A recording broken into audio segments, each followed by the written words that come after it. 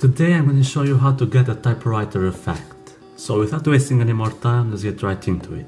The first thing you have to do is go to title or text, choose the text you want.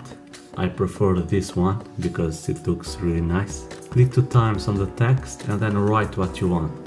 So let's say Filmora tutorial.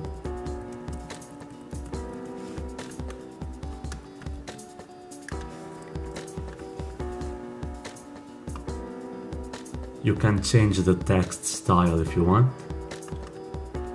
And to get the typewriter effect, go to animation, and down there you will find it, typewriter.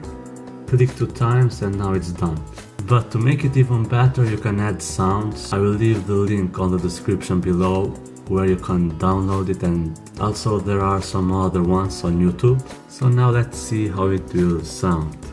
It's important to make the sound as long as the text. Now it ended, and cut it where you want it to end.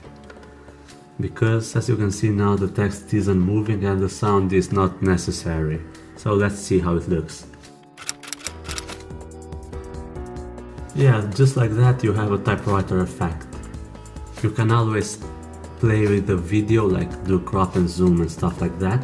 If you want to know how to make your video better, make sure to check my other tutorials and subscribe for more. Always more movement is better. And let's make the text a little bit bigger. Let's add black bars so it will be even better.